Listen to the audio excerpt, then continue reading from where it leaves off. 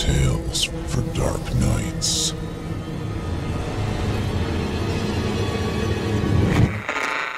Want to make sure you never miss a Chilling Tales for Dark Nights video again? Be sure to subscribe and hit that bell to turn on notifications. If you're listening to this podcast, then chances are good you are a fan of the strange, dark, and mysterious. And if that's true, then you're in luck. Because, once again, Mr. Ballin' Podcast, Strange, Dark, and Mysterious Stories, is available everywhere you get your podcasts. Each week on the Mr. Ballin' Podcast, you'll hear new stories about inexplicable encounters, shocking disappearances, true crime cases, and everything in between. Like our recent episode titled White Dust. After a middle-aged couple fail to answer their daughter's messages and calls, the daughter drives the few hours to her parents' house to check on them. But after arriving and seeing both her parents' cars in the driveway, the daughter gets an uneasy feeling and just can't stomach going inside. To hear the rest of that story and hear hundreds more stories like it, follow Mr. Ballin' Podcast on Amazon Music or wherever you get your podcasts. Prime members can listen early and ad-free on Amazon Music. It's time to turn off the lights and turn on the dark. Chilling Tales for Dark Nights.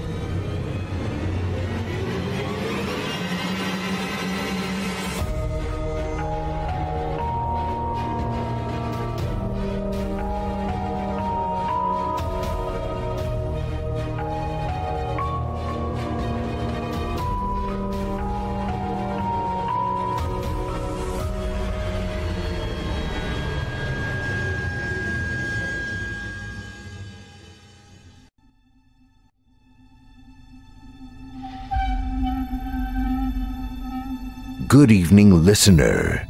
You're listening to Chilling Tales for Dark Nights. On tonight's edition, we invite you to leave behind your safe reality and descend with us into the frightening depths of the most terrifying imaginations with two audio adaptations of frightening fiction about dire delusions and twin transformations. I'm your host, Steve Taylor, and tonight I'll be your guide as we traverse the dimly lit corridors of your darkest dreams. Joining us tonight to help bring to life the frightening fiction of Sarah Jane Huntington and Marta Abromaityte, our voice talents Danielle Hewitt, Michelle Kane, Kevin Barbare, and myself, Steve Taylor. Now, get your ticket ready. Take your seat in our theater of the minds and brace yourself.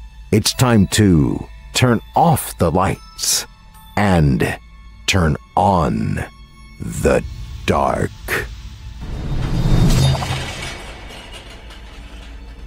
Our first tale this evening is written by Sarah Jane Huntington and is performed by Danielle Hewitt, Michelle Kane, Kevin Barbare, and me, Steve Taylor.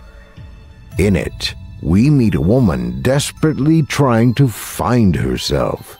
But was she ever really lost to begin with? Now, without further ado, I present to you The House and I.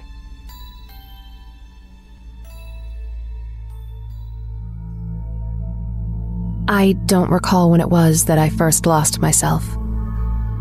Maybe it was long ago, back in the beginning. Or perhaps it was somewhere in the middle. No one can ever remember the middle of anything. The beginning or the ending. Almost everyone can recall those parts. Or should I start with the first time I saw the house, I wonder? That could be the moment when my mind truly began to slip and fray away at the edges. At the very least, it's where the careless stitches holding me together first came undone. The house itself was perfect to look at. A vast and ruthless cold beauty, isolated in the countryside, simply because it would put any other homes near it to shame. Nothing around it could compete with that enigmatic presence it held. Not even the pretty roses the gardener planted dared to bloom near. The effect made the land seem barren.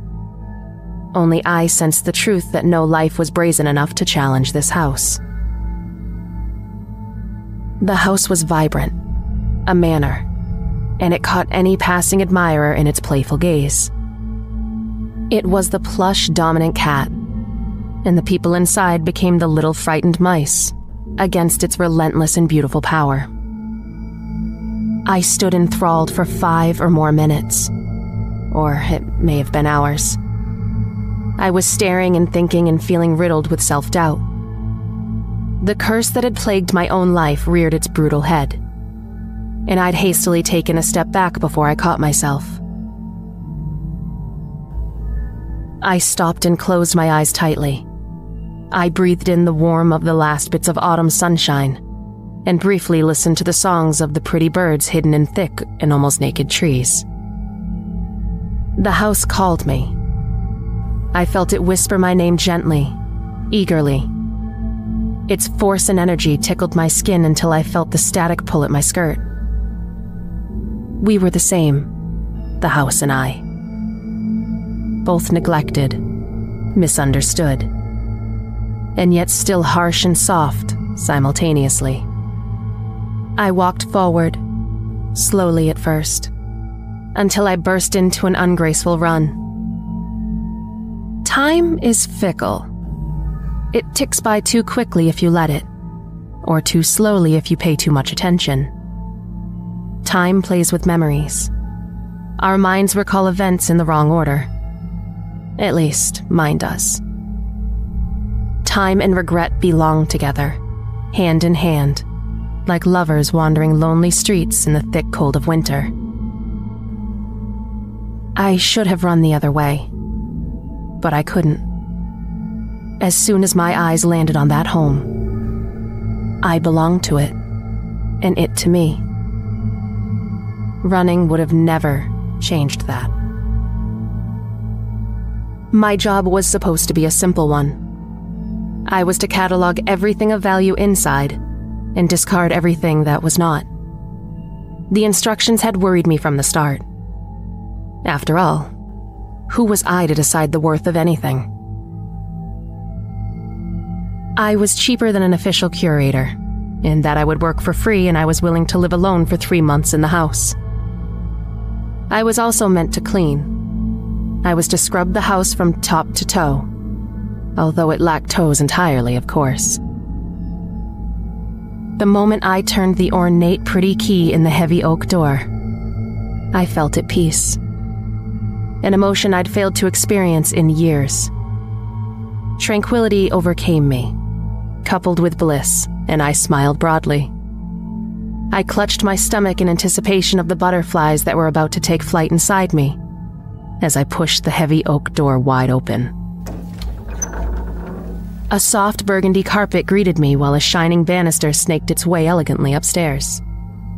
The last of the sunlight picked up the dust in the air until it looked like tiny orbs were drifting softly in a galaxy of their own design and creation. I could smell fresh bread, although I knew it was impossible. The house had stood empty for months. I knew that. The door swung shut behind me, and I hadn't even realized I stepped inside. Home, my mind whispered. You're home, Anna. I set my suitcase down and shrugged off my coat. I slipped my heels off and felt the immense freedom and relief in being apart from the absurd shoes that made up the clothing, the costume I wore. First things first, I decided. Tea. The kitchen was modern, with stainless steel surfaces that gave it a cold, clinical feel. The gunmetal colors felt unnatural, an imposter room in an extraordinary house. I tested the power was on, pleased to find it working. I filled a kettle that was likely more expensive than my entire wardrobe, and prepared myself to explore. Upstairs first? I asked myself out loud.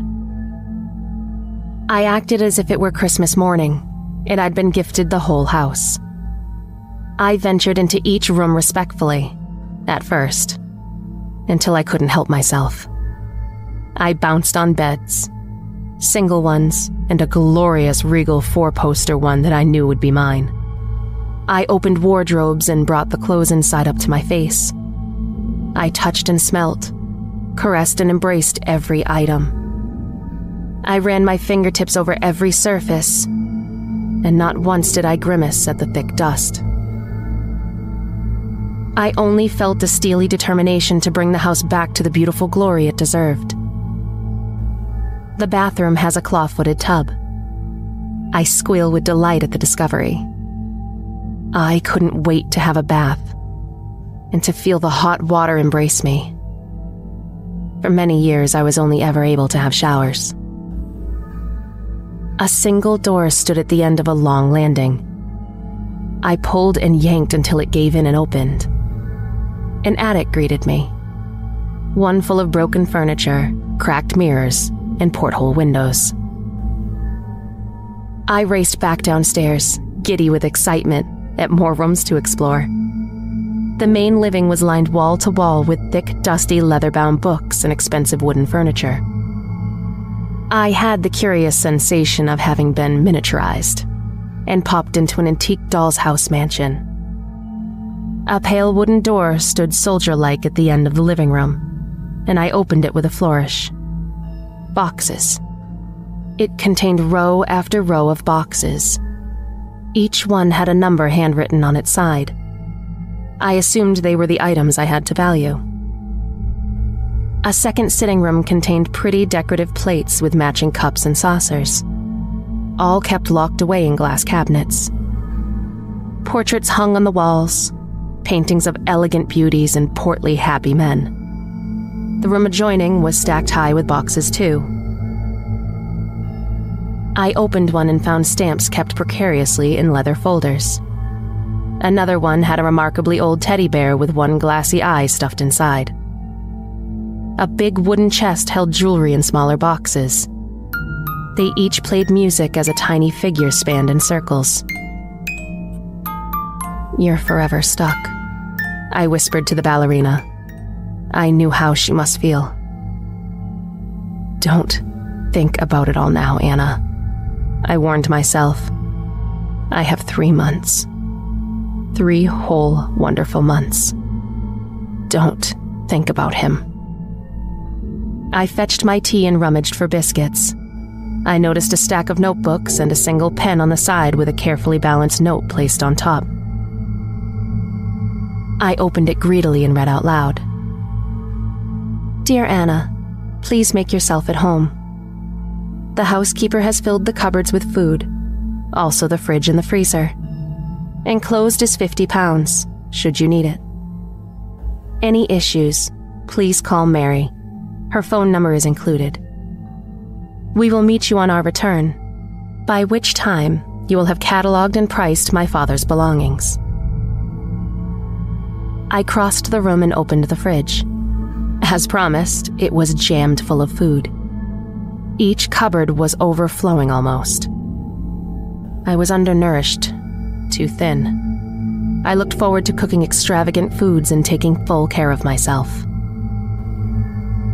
It was at that moment that I began to cry. Not from sadness, nor pain, but from the sheer joy of my new situation and freedom. I'm going to be okay now. He won't find me here. He'll never find me. Safe. I'm finally safe. My tears turned to wild laughter. Later that evening, I lay in the bath for almost 2 hours, until my skin turned as wrinkled as dry fruit. I chose the room with the rocking chair and 4-poster bed to sleep in. A deep weariness overcame me instantly. I couldn't remember the last time I was able to have a full night's sleep. Nor could I recall the last time I'd felt true happiness. I sensed a deep understanding. I had already overcome everything terrible in life, and now all I had to do was heal. I climbed into the luxurious bed, not caring if the sheets were clean or not. Heavy with exhaustion, I closed my eyes. I felt the house breathing softly. I felt the home watching over me and caring for me. I felt its kindness and compassion, and the knowledge brought comfort. When I opened my eyes in the night and saw the rocking chair swaying gently, all by itself, I smiled and felt more at peace than ever. In the morning, I wolfed down some toast and got to work. I found all the cleaning items a person could ever need to be crammed into a dark and small, almost hidden cupboard. I rolled up my sleeves and scrubbed, dusted and hoovered. I washed everything and began to make sense of who had lived in the house. I knew the owner had recently died, a gentleman named Albert, and I knew the home was now his daughter's possession. I pieced together that the clothes in the main bedroom belonged to Albert and his deceased wife, Elizabeth. She owned beautiful clothing: cashmere, soft cotton, tailored linens, and fitted dresses. I hadn't been able to bring many clothes. My suitcase contained just 2 old shirts and a single pair of jeans that were far too big. I should wear her clothes. At least, just while I'm here. So I did. I washed them first and tumble-dried whatever I could. I cleaned the bathroom and washed the wooden panel walls along the hallway. Before I knew it, it was lunchtime and the doorbell rang. I froze, terrified. It's him. He found you. Hide, quickly. Don't let him get me, please. I begged the house. Please. My breath came in big, ragged gasps as my hand shook. I dropped my bucket and threw myself in a corner and into a ball. No. I sobbed. I felt the house wrap itself around me to protect me. It held me close until the feeling of peace returned and my panic subsided. The front door opened a crack as a gray-haired lady poked her head inside. That's the housekeeper, the house whispered to me. Hello? Is anyone here? I stood, wiped my face, and smoothed down my clothes. The house filled me with the power and confidence I needed. I plastered a fake smile on my face and waved brightly as I walked toward her. Hi, I'm Anna. I wasn't expecting anyone. I was cleaning. Hello, I'm Mary. I'm the housekeeper. Well, I'm retired now. I wondered how you were getting on, that's all. I said to my husband, I'd better check on that young lady up at the house all on her own, see if she needs anything. That's kind. Thank you. I was vaguely aware that I should offer her a tea or coffee, but I felt as if she was trespassing on me and the house. Well, it's no trouble. How are you getting on, dear? Just fine. Oh, I see. Well, I won't keep you then. If you need anything, I'm in the nearest house on the left. Thank you. I appreciate it. I said, because that's what people are supposed to say. I knew that. Mary nodded and waved. She closed the door behind her with a sharp click. I turned the key and drew the heavy bolt across. I didn't want her sneaking into the house again. Into my house. For the first few days, time passed quickly and smoothly. I took advantage of the soft breeze outside and hung baskets of washing out. The house looked immaculate. It was no longer neglected. It shone proudly. At night, I liked to lay in my kingly bed and smile. The house began to speak to me. Not the odd sentences it whispered from day one, but long, intricate, and wonderful tales. I learned that it was built in the 1900s, on old pagan land. The covered old well at the end of the massive garden was all that remained of the ancient, yet still powerful magic. I learned that the house had many owners over the decades, although its favorite was Albert. He loved the home so much he never left. The house had become his anchor, and the chain to bind him was a short one. I envied him, even though he was dead. I felt a sting of sharpened jealousy that he was preferred.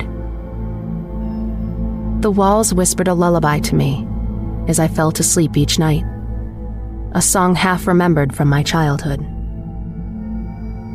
One night, I awoke to the sound of footsteps, a whole clamor of them outside. They clattered away on the wooden floor in the hallway. I drifted across the room and peered around the door. I saw 3 children, dressed in old-fashioned clothing, racing about in a game of chase. One had blonde hair, as yellow as summer wheat. The others had dark hair and curious, clever eyes. I gently closed the door and left them alone. I understood the house was telling me its stories and showing me its precious, happiest memories that were embedded within the walls. "Thank you," I whispered and climbed back into bed. The sounds of the children laughing and playing lulled me back into a happy sleep. When I awoke again, pressure pressed down on me, and I hadn't been able to move, not 1 inch. I recognized the familiar feeling and I knew it would fade quickly. By the time I could move, I looked down at myself. My borrowed nightshirt was covered in blood. "What have you done?"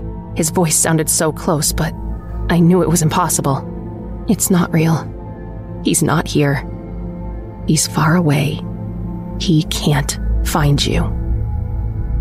Reality blurred. Half of me knew I was stuck in a memory, one that was worn out and replaying again, tiredly. I screamed in confusion and the house came to my defense. Warmth engulfed me as I rocked back and forth. "It's not real," I chanted. "It's not real. Not anymore." The feeling of love spread its way all over me until my heart calmed its frantic beats. "Safe," the house told me. "You're safe." I curled up into a ball and sobbed loudly. Like a mother's embrace, the walls and floors itself rushed to soothe me as the visions faded. "No blood, see? There's no blood. Everything is okay." It was hours before I could move properly again. My body felt on fire and my limbs hurt from tension. I soaked in the bath, unafraid to show the house the scars on my body, while the house itself told me the tale of its birth. An architect, by the regal name of Alexander Booth Chambers, designed and built her from the ground up. He died in the house he loved and refused to leave.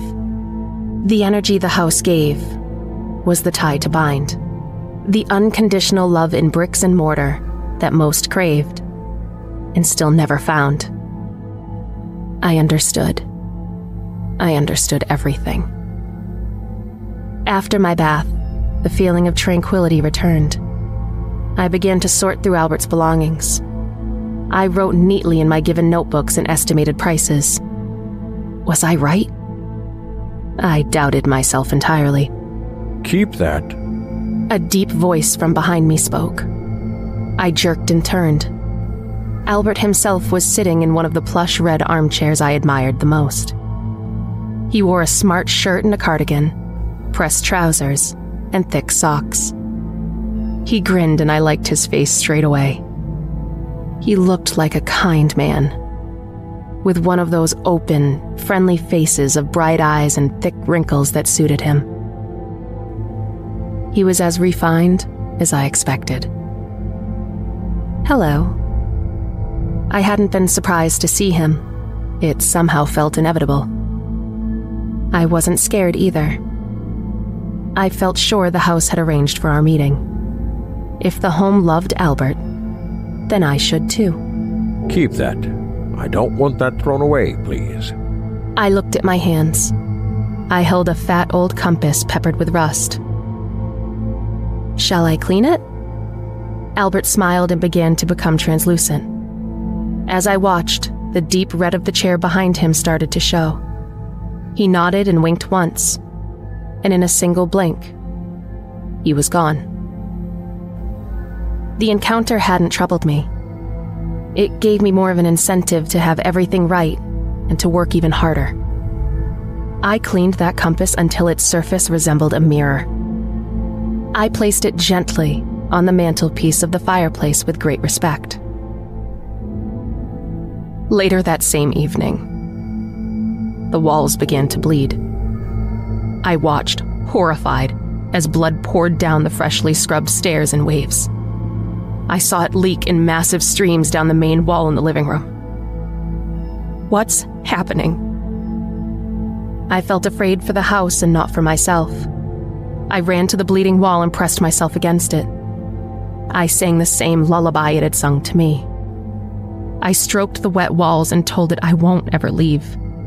I promised to stay, somehow. The bleeding stopped abruptly, and I slid down the wall. "I'm sorry you're in pain," I told the house. "I understand it. I really do." The room shuddered and took a deep breath as I curled up beside it. I slept there all night, with one hand stroking the wall for comfort. The next day, the house and I both felt wonderful. "You have secrets," it whispered to me. "Yes, and someday I'll tell you, but not today." Overnight, the blood had disappeared as if it were never there.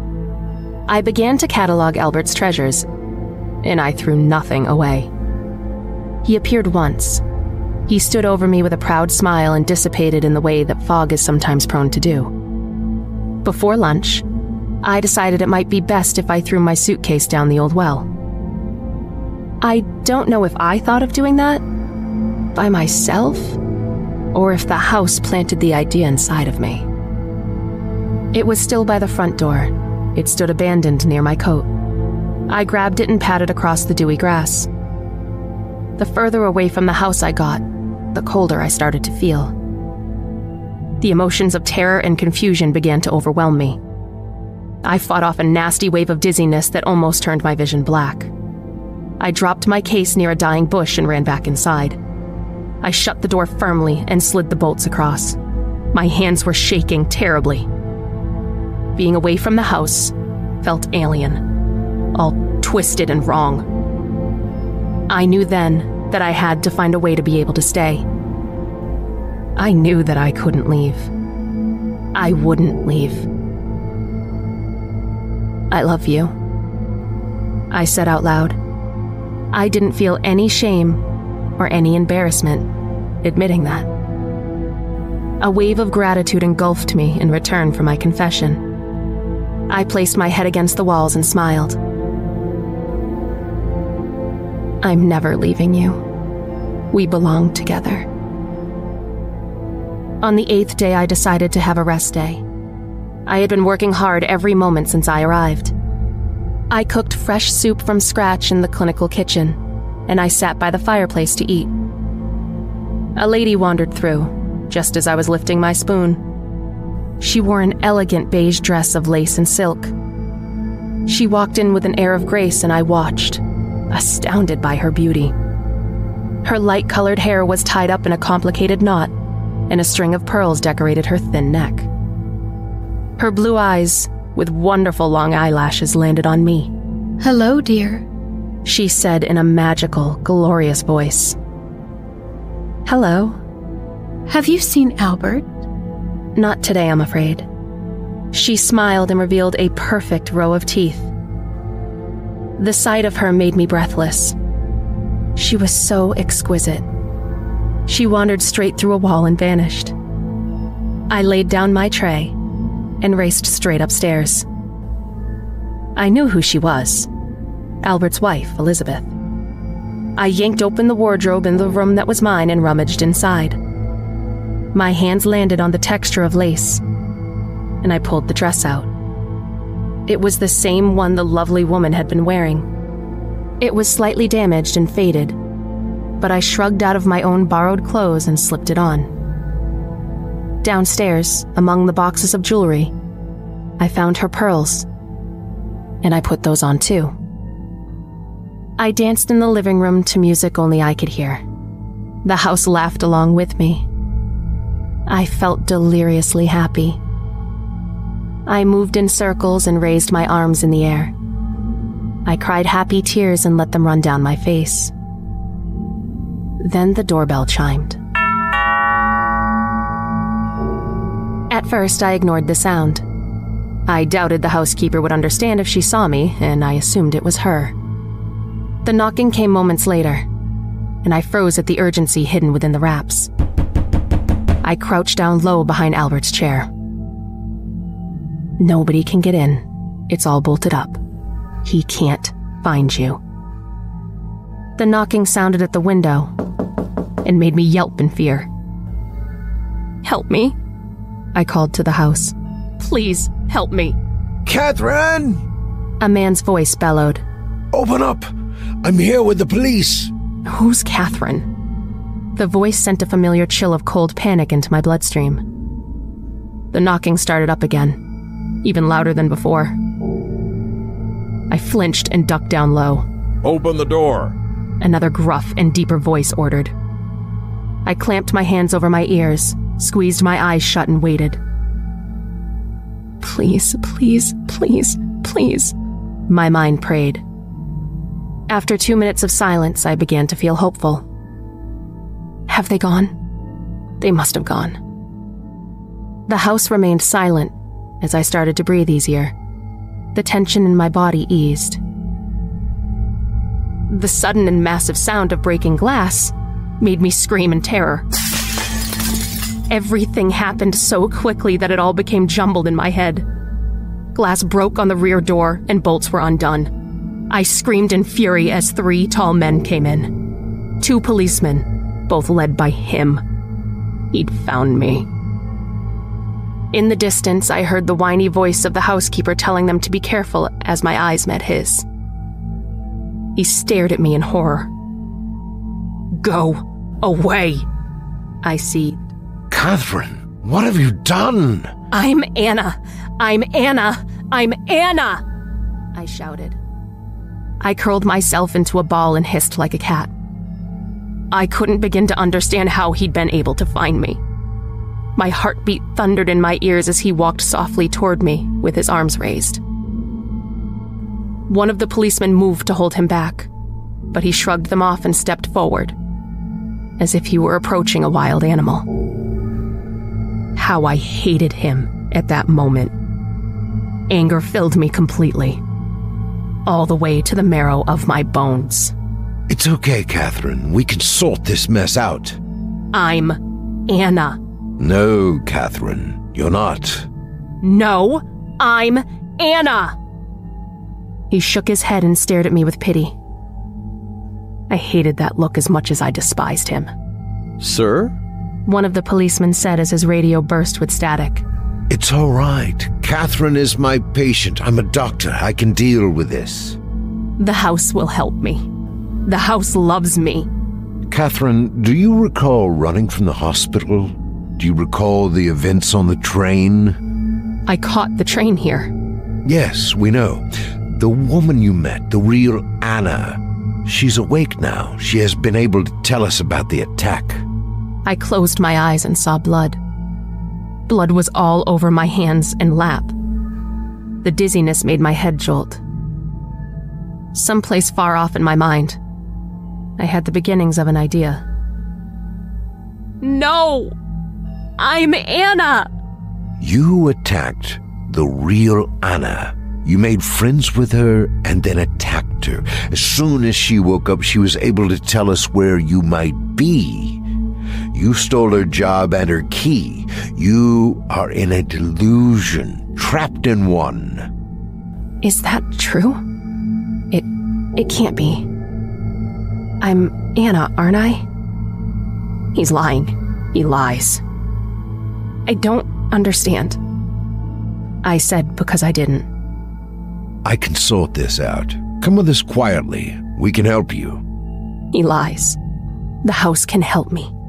The house can protect me. He turned to the waiting policeman. I have this under control. Give us a moment, please. The bulky shapes of the police officers left the doorway. I saw my chance, and I took it. I stood and darted past him as his eyes widened in alarm. I raced out of the doors and up the stairs. "Run," the house told me. And so I did. I sped down the hallway and ignored the shouts of shock and anger. I threw myself at the attic door. I fumbled for the handle and I yanked. The door opened without protest and I slammed it behind me. I drew the bolt across and stopped to wipe my tears away. Memories collided as the present and the past began to play simultaneously in my mind. I could smell the distinctive oily scent of the train station as I stood among the broken bits of furniture dotted around. I could almost hear the sounds of a train approaching, and I could almost feel the vibration under my feet. I had caught a train. I had. That part was true. I sat in one of the many spare seats with my stolen coat wrapped around me, and I smiled at a pretty, smartly dressed young woman. She'd told me she was on her way to a new temporary job, one where she had to price up items in a rambling old manor house. A job just like mine. I leaned heavily against the old oak cabinet and sank to the floor. I saw images play in my mind like an old movie. Memories. White walls and nurses dressed in white. Injections of clear fluid and pink tablets. Him, sitting at his desk with his unread books displayed behind him. Judging me. Watching me. A visit to an outside frightening world. An open gate. A chance to run. A chance to escape. I am undone.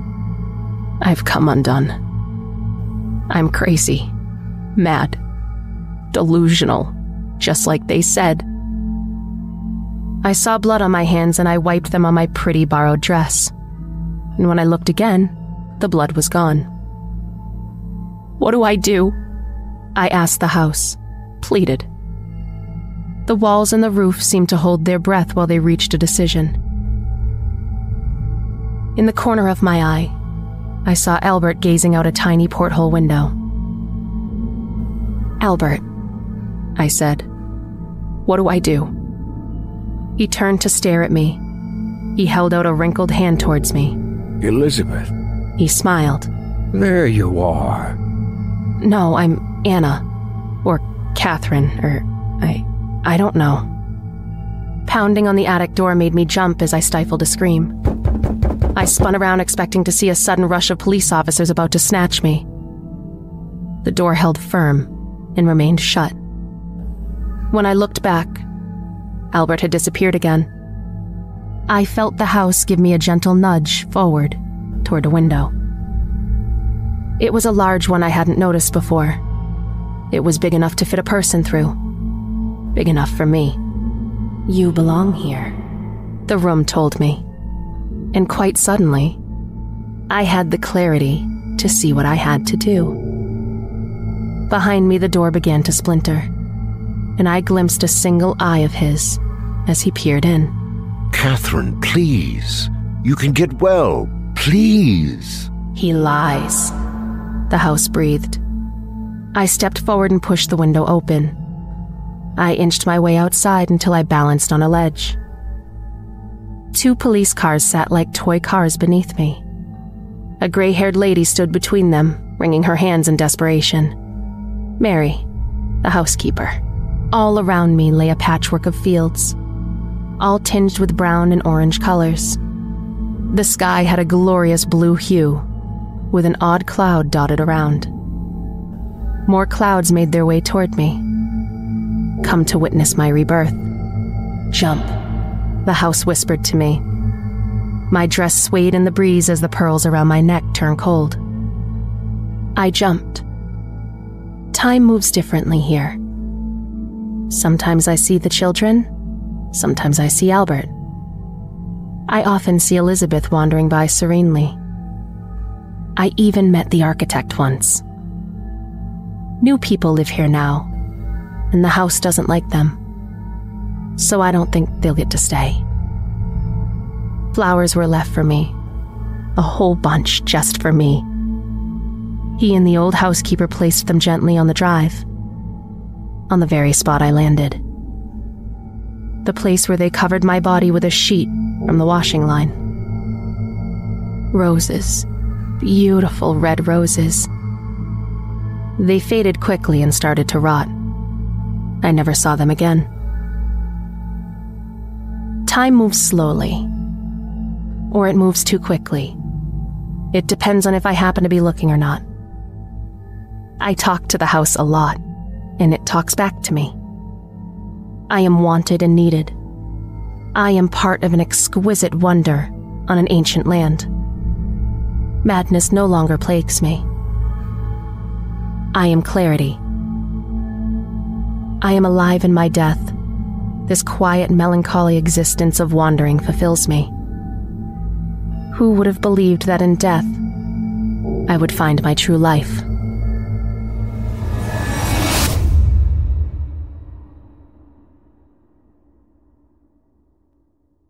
I hope you enjoyed The House and I, as written by Sarah Jane Huntington, and performed by Danielle Hewitt, Michelle Kane, Kevin Barbare, and myself, Steve Taylor.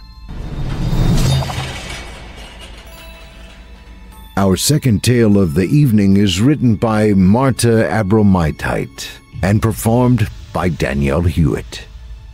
In it, we meet Jacqueline and Jody, a pair of twins separated in one of the worst ways possible. Now, without further ado, I present to you my twin sister.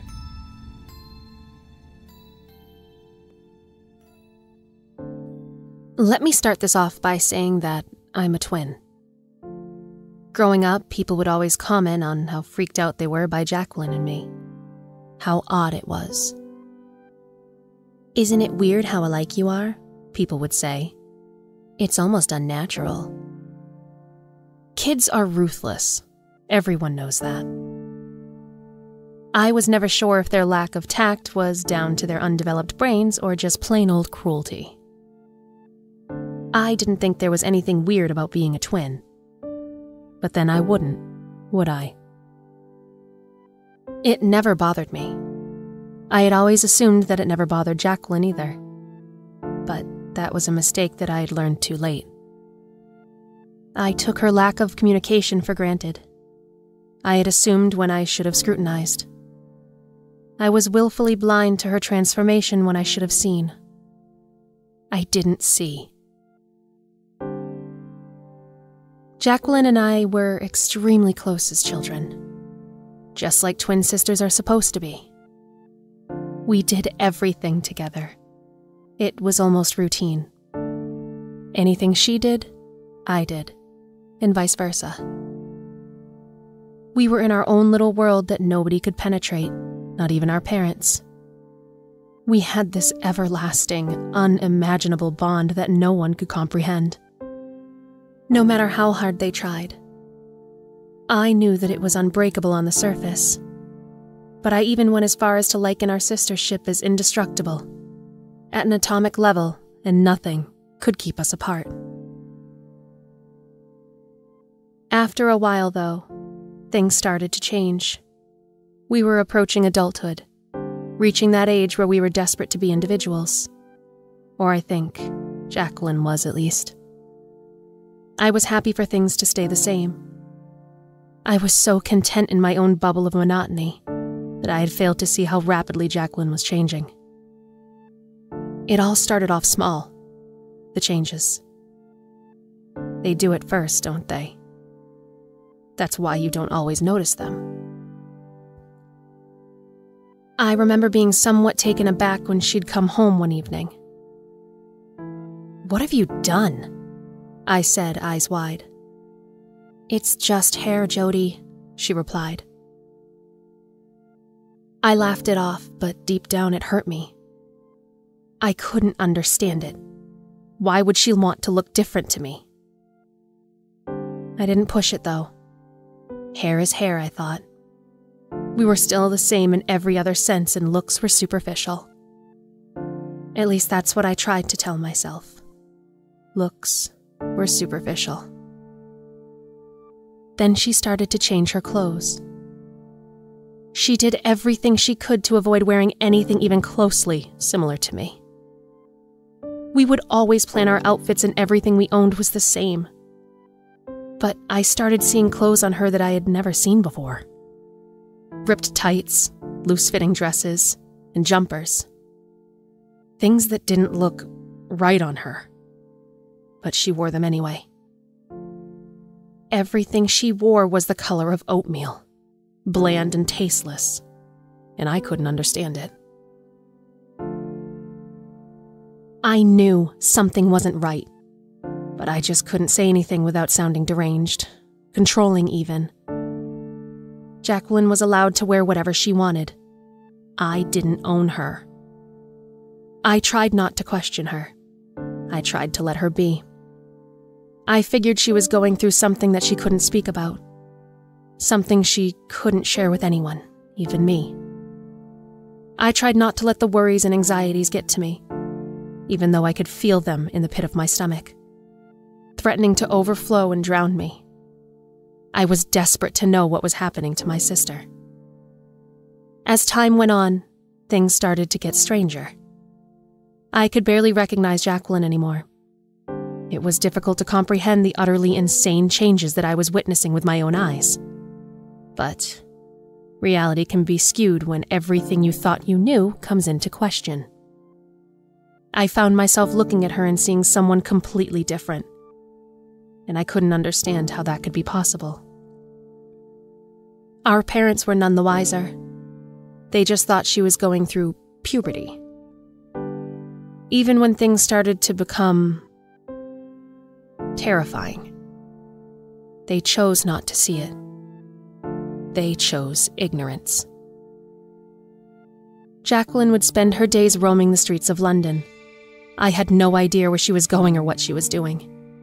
She would come home in the early hours of the morning and would spend the rest of the night creeping around the house.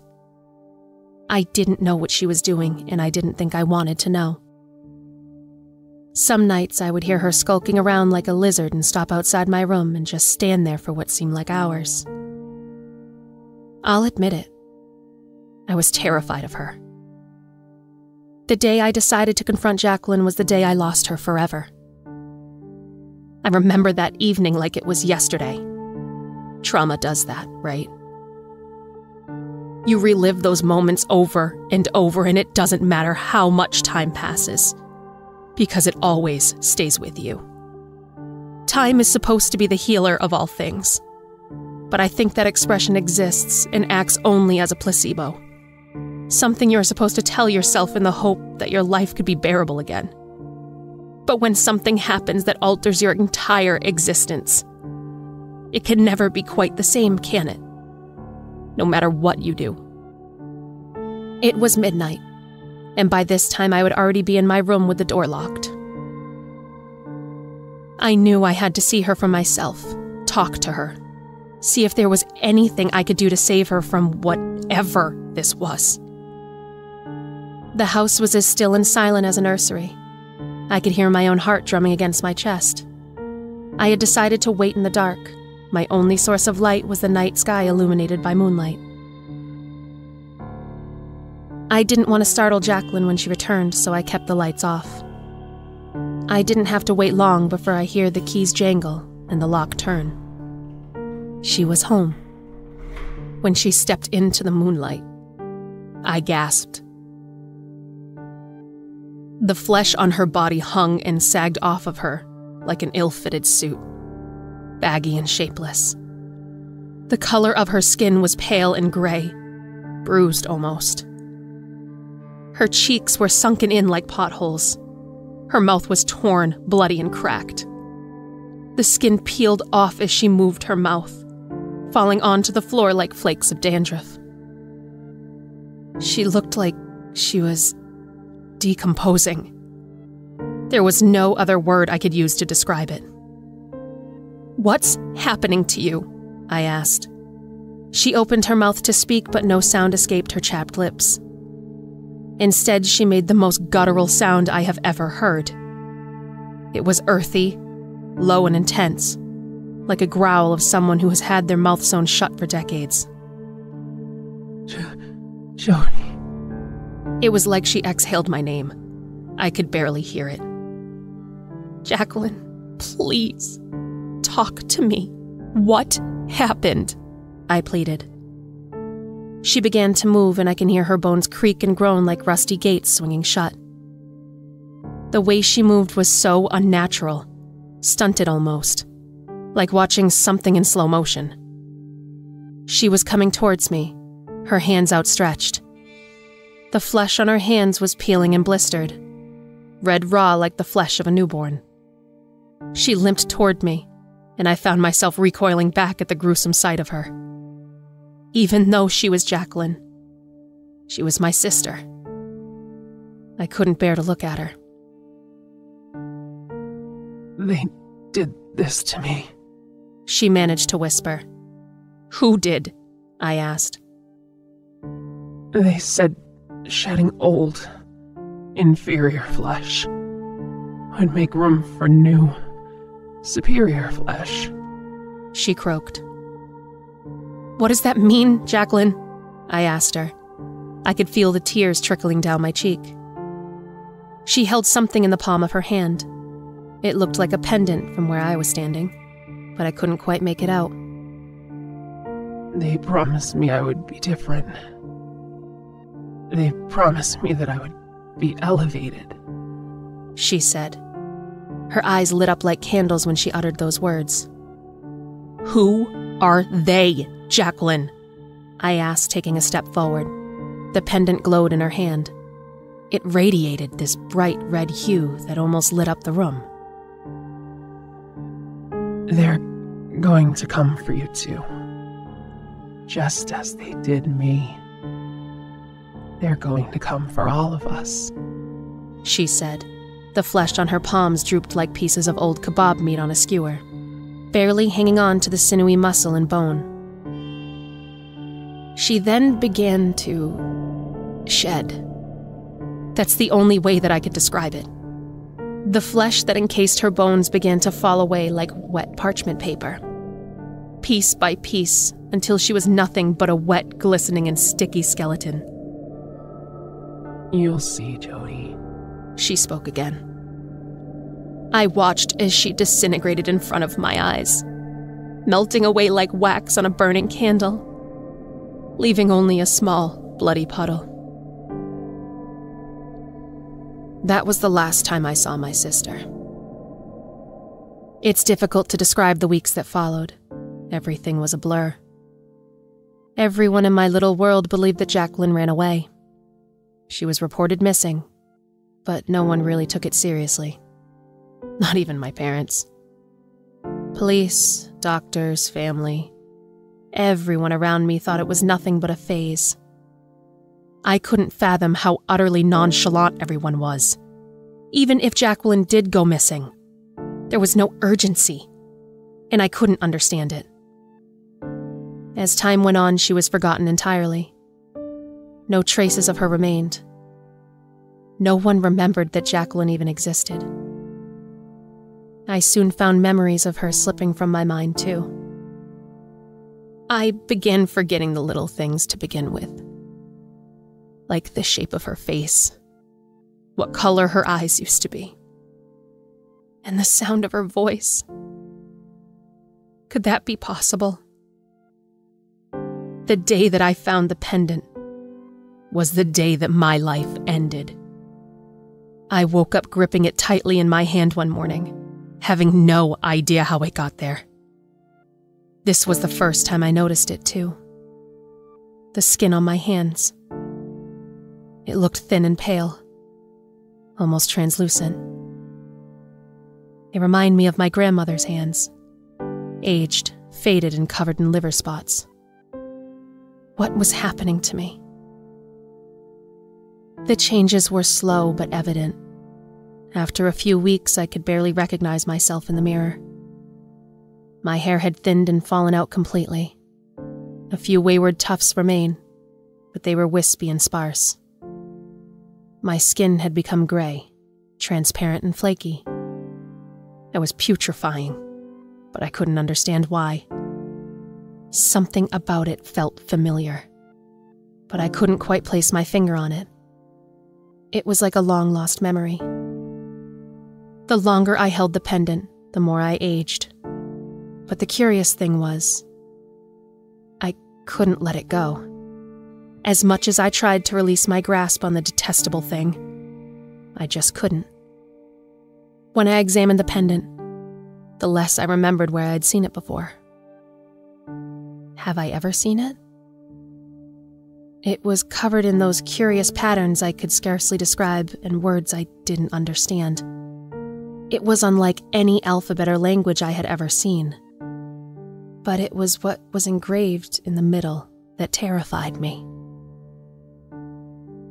It had 2 heads, supported by an elongated neck. The heads themselves were oddly shaped and lumpy, protruding at odd angles. They looked soft, swollen, and filled with fluid. I don't know how I could tell, but I just could. It had no eyes, only barren, cavernous holes where eyes should be. The only thing that covered the bulbous face was an abhorrent smile. It stretched from ear to ear, like it had been carved so that I could be as wide as it was. It was jagged and uneven, much like the rest of it. The mouth was filled with rows upon rows of razor-sharp teeth that oozed a thick, sticky substance that resembled sewage water. I knew it didn't have eyes, but I could feel it looking at me. "What do you want?" I asked, barely recognizing the croaky whisper that escaped my lips. Hasn't this already happened before? Did it already happen to me? Or was it someone else? I couldn't remember. I tried to grasp at the memories, like drowning kittens gasping for air, but they slipped further and further from my clutch the harder I tried. Shed your skin. Become one with us, it said, extending a sinewy, leathery hand. Make room for new, superior flesh, Jody. You promise? I heard myself asking. What was I saying? Why was I saying these things? We promise. You aren't the first and you won't be the last, Jody. We promise to make your world ours, just like we have with others. I could feel myself fading, and then everything went black. We will give you a glimpse of what it'll look like. Close your eyes, Jody. When I opened my eyes, my vision was blurry, and I could barely move. When I looked down at my body, I saw that my flesh was charred, blackened, and broken. I was on my back, but I couldn't see what I was lying on. It didn't feel like I was supported by anything but merely suspended in the air. I turned my head, and that's when I saw her. She was fused to me. Her skin melted into mine. Who was she? She reminded me of someone that I knew long ago, but no longer recognized. For a moment, I thought she looked like me. I looked around. The sky was black, impenetrable and never-ending, but somehow I could see. It didn't take me long to see the others. They were all hanging in the air, the same as me. Their skin scorched and torn, blended and melted to the one lying next to them. There were thousands of them, all lined up as far as the eye could see. Then I heard the voice again. This is your new world.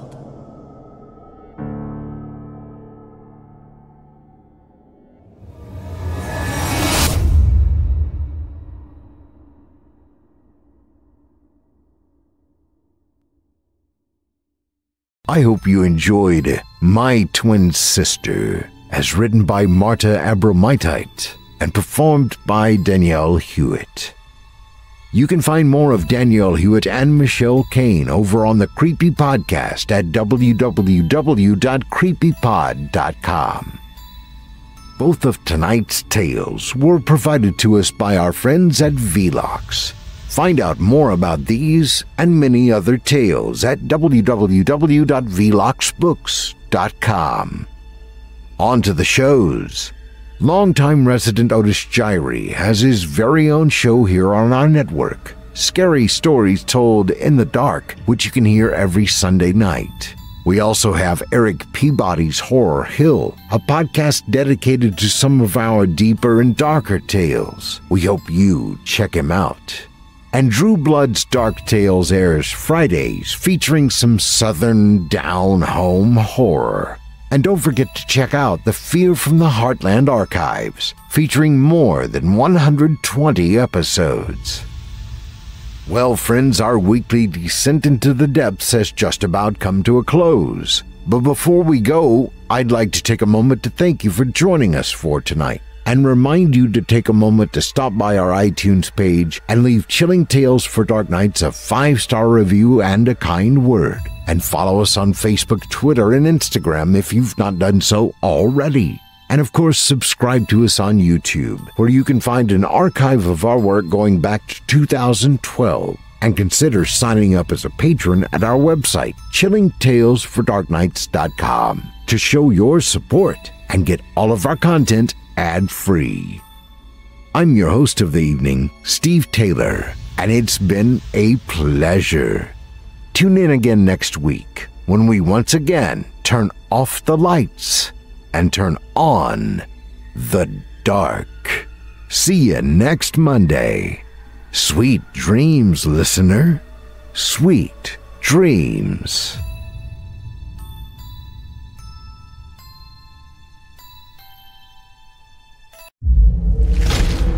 Chilling Tales for Dark Nights.